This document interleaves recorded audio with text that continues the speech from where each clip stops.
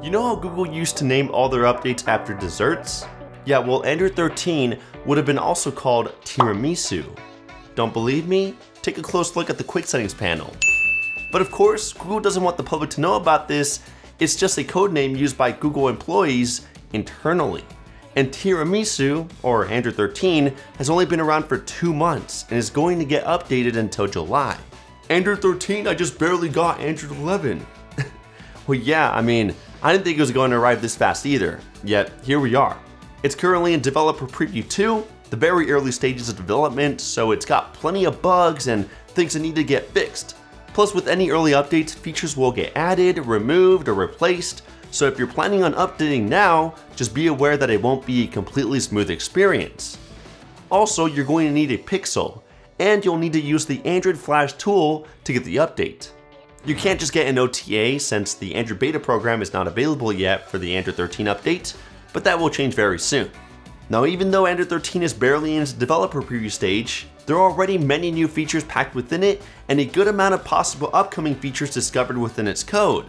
I'll go over every new feature and any possible upcoming changes for Android 13. It's going to be a fantastic video, so instantly drop a thumbs up to show some love to the YouTube algorithm, and let's get started with all the biggest changes that Android 13 has introduced so far. With every new Android update, notifications are one of the things that always get modified, and this time with Android 13, apps will need to ask you for your permission to send you notifications. That's right, back in Android 12 or lower, any app you installed could just start sending you notifications right out the gate. And then you would need to manually turn them off within the notification panel. Pretty annoying since you'd get a bunch of random useless alerts. Now, it's an opt-in process, meaning they'll need to ask for your permission, just like how they ask to use the camera, location, etc. It's beautiful, and it really helps to lower unwanted alerts much more quickly. Unfortunately, we probably won't see many apps using this feature for a few years though, and that's because Google isn't making this feature mandatory yet. The only app that will need to request notification permissions are the ones that are targeting the Android 13 API. Notifications also have another trick up its sleeve. Whenever you long press any notification and drag it, it'll quickly open up into split screen with whatever app you're currently using. Super cool. It makes bringing up conversations much more quickly instead of needing to leave the app you're currently on. And while on the topic of notifications, whenever a third-party app is draining your battery excessively, you'll get a notification letting you know about it, that way you can force stop it. The media player has also been completely redesigned. Once again, it's a bit bigger than before when it's minimized, the output picker has bigger sliders, the album cover takes up the entire background, and the colors match the album art. I dig it, but I also didn't mind the previous version. Within the lock screen, whenever the media player is being used or you have large sums of notifications, the rest of the notifications get dropped into a pill. It honestly looks very clean, and the size of the bar adapts to the number of notifications you receive, so the more alerts you have, the bigger the bar gets. Another thing about the lock screen is that some smart home controls will now allow you to access them without needing to type in your password. It won't work with every app, and as of right now, Google Home doesn't support it, but I'm crossing my fingers that it will give us the option to work in the future. It'll save us a few extra seconds. The quick settings panel also received a few minor changes. The power, settings, and VPN buttons got dropped to the bottom, and whenever apps are running in the foreground, you can stop them from within that same screen. There are also some new tiles within the quick settings. One is called Security and Privacy, which moves the camera, microphone, and location into one spot. Cleans up the quick settings a bit and makes those 3 options a lot easier to find. There's also a new QR code tile to let you pull up the camera and scan a QR code much more quickly. Very useful. And since we're on the topic of tiles, developers in the future may be able to advertise their tiles as a pop-up alert within their app. It's going to bring the quick settings a bit more life. For all the bilingual viewers out there, espero que estén bien y mucho gusto. Y Android 13 has just made our lives 10 times easier by allowing us to change the language on a per app basis. Meaning if I want Amazon to be in Spanish but leave every other app in English, I can do that. I just needed to jump into the settings, jump into system, languages and input, and within the app languages section, I can change the language for each app individually. Not every app is supported, but the majority are. I love the Material You design language found within Android 12, but if I had to nitpick one thing, it would be that the colors aren't that diverse. For example, if you have a wallpaper with 3 dominant colors, the UI's theme will most likely only use 1 or 2. I think Google developers noticed this because Android 13 is planning to make the colors a lot more diverse.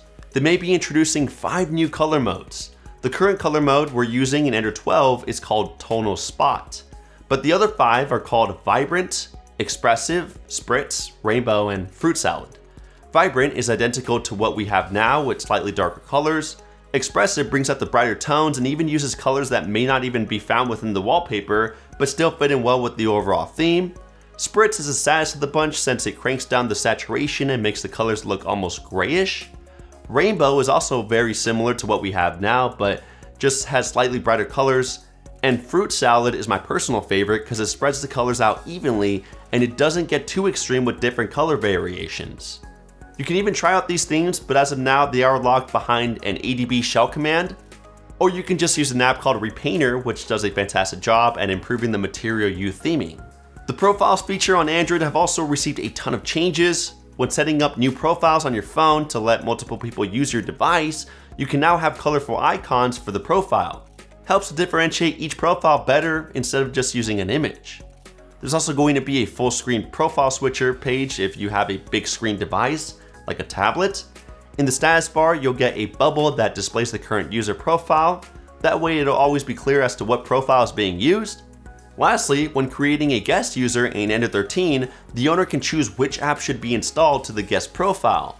Makes life easier for the guest user since they won't need to be searching up the apps they want to use on the Play Store. They just need to sign into their accounts.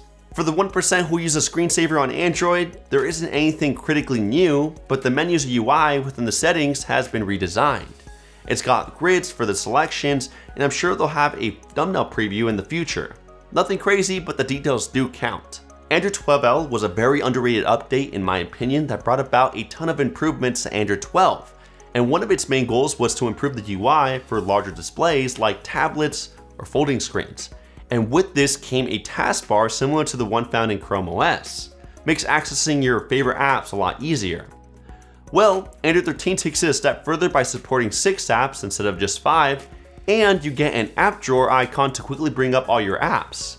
It'll make using tablets 100 times better, but honestly, I low-key wouldn't mind if it was an optional feature for regular smartphones as well. It'll make switching between your favorite apps a lot easier.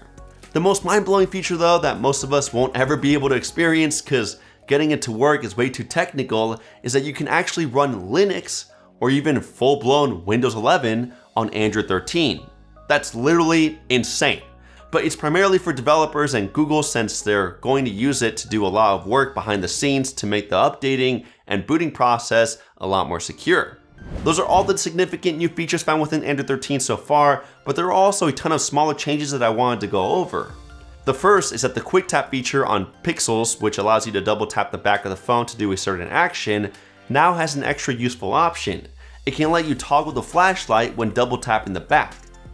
For vibrations, you can now control the vibration intensity for your alarms and media. Before, you could only control the system ringer, notifications, and touch feedback. If you're not a fan of the giant clock on the lock screen, you can choose to disable it within the lock screen settings. You just need to toggle off the double line clock option.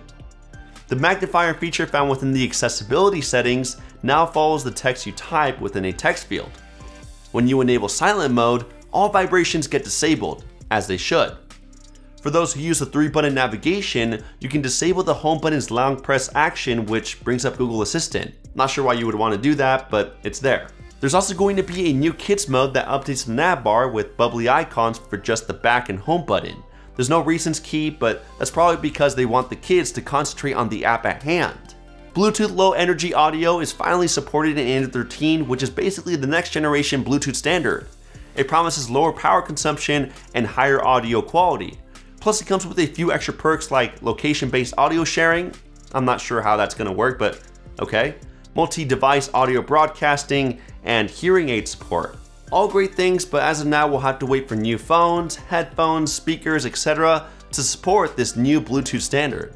The option to customize the font and display size have been placed in the same menu, which honestly makes a lot more sense. And lastly, Do Not Disturb mode got renamed to Priority mode. because that definitely won't confuse anyone. There's also a few more boring tiny changes, but I'll just throw them up on the screen to not waste your time. And if you're interested in learning more about all the new technical under the hood changes, I'll drop a link to a blog from Esper that goes over everything in detail. Finally, I wanted to go over all the exciting new upcoming possible changes that could arrive to the Android 13 in a future release. And I wanted to make it clear though that these aren't a guarantee, and of course Google could just end up not including these in a future update, but it's fun to speculate. So the first is that there could be a new wallpaper mode called 3D Cinematic, which makes any 2D picture look like it's popping out at you in 3D. It even fills in background details that weren't actually there thanks to AI. Plus, when you move the phone around, the wallpaper is supposed to move around with your hand. Pretty spectacular, and I can't wait to try it out. Another feature that I really can't wait for is themed icons for more apps. If you can remember from last year, Android 12 introduced themed icons that match the color of your wallpaper. Some people hate it, others like it. I personally love it, but the only annoyance is that it only works for a few Google apps and nothing else. With Android 13, Google may finally allow app developers to support the same theming for their icons. It's just a matter of which app developers will choose to support it. An iOS or One UI feature that I've always been jealous of is that you can control the brightness of the LED flash. And as most of you already know, some Androids like the Pixels still only let you toggle the flash on or off and nothing else. Well, Android 13 may finally support it natively, and I'm super stoked. The only string attached is that some phones won't be able to take advantage of it right away due to limitations imposed by their phone's camera. OEMs themselves will need to implement these new camera Hall versions to be able to control the flashlight brightness. So depending on your phone's OEM, it could be a while till you see this feature working. There's also some leaked screenshots going around of the search bar within the app drawer being brought to the bottom. I definitely welcome this since it'll make searching for apps much easier when using the phone with one hand. On top of that, the search suggestions within the app drawer will get a lot better. It'll soon show results for matching widgets, saved screenshots, and Google search suggestions. For all my gamers out there appears to be a new API within Android 13's code that will allow games to temporarily boost the CPU when needing to load it. It'll make the load-up process a lot quicker. The clipboard may also receive some changes and improvements, such as supporting auto-clearing. So anything you copy, whether it be text, a link, image, etc., will be automatically cleared from your clipboard after 60 minutes. That way, the apps you installed can't read your clipboard at a later time. Improve security. On top of that, when you do copy an image or text, an overlay may appear just like a screenshot to let you edit the copied text or open the appropriate app if you copied an address, web link, etc.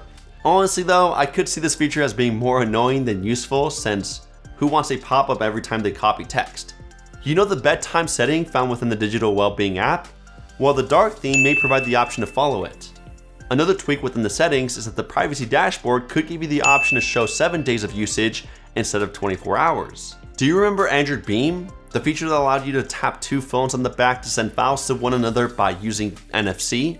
Yeah, well, Google may bring that back, and it's great news because, let's be honest, Nearby Share is a way more complicated process.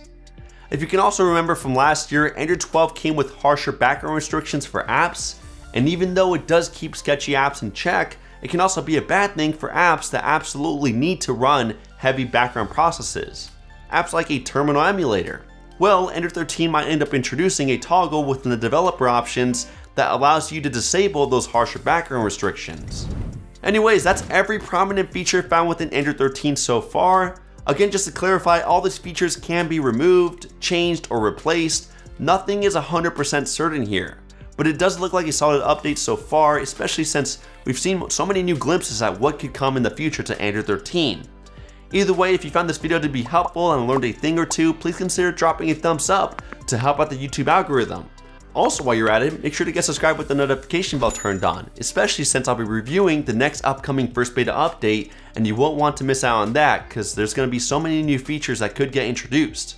Anyways, thank you so much for watching, and I'll catch you in the next one. Kapow!